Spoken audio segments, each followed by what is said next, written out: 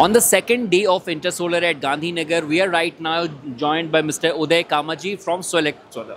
So this company provides a wide range of solutions ranging from solar modules to balance of system and many other things. So in this conversation, we will try to understand the current plans of the company, future plans and much more. Mr. Kamath, thanks a lot for joining this conversation. Thank you. Yeah. First question, in terms of in manufacturing, solar module manufacturing, what is your current capacity and what is your plan of expansion where you want to take your company up to? Yeah. The present module capacity is 1 gigawatt. We're going to expand by another 1 gigawatt in modules and about half a gigawatt in cell line. So that's the plan for the next 1 year. And also in the balance of systems, we have expanded our capacity to 500 megawatt in terms of balance of systems. So this is for the next 2 years, this will be our outlook. A lot of solar module manufacturers whom we talk to, they say that a lot of them, after the government announced ALCM, a lot of them are going to venture into solar cell manufacturing. So is SWELECT also planning to start solar cell manufacturing soon? Any timeline you have fixed for that? Yeah, I told you, next 1 year we will be doing the cell line also. First we'll expand the module line and then we will go into the cell line. Half a gigawatt of cell line. After the launch of PM Suryaghar, the capacity of residential rooftop system has seen an upsurge. So what exactly how exactly this changed the game of solar module manufacturers in India? How it exactly changed your business? This is a double-edged sword actually. It has given a thrust to the DCR market.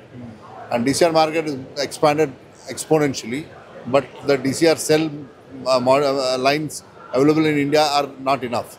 So there is a shortage of DCR cells, especially for PM Suryaghar scheme. People are experiencing shortages of DCR panels. So DCR is the main thing, only you can't use any other cells.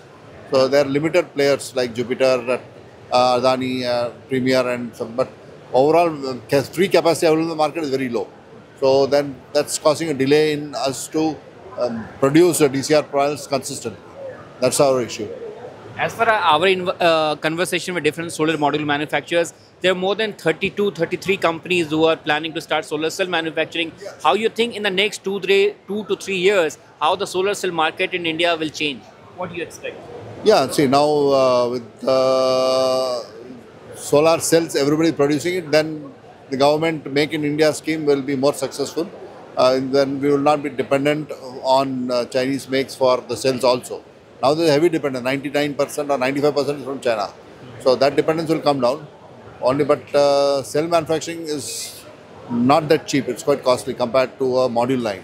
So like a 1 gigawatt cell line, maybe 1/5 of a cell, equal capacity cell line. So module capacity is easy to ramp up, but cell capacity is much more complicated. And you also need to have a technology intensive team to keep up with the times and develop better quality cells. So it's not going to be that easy. While people may invest, they may find it that getting it converted to a business which is successful is going to be a challenge.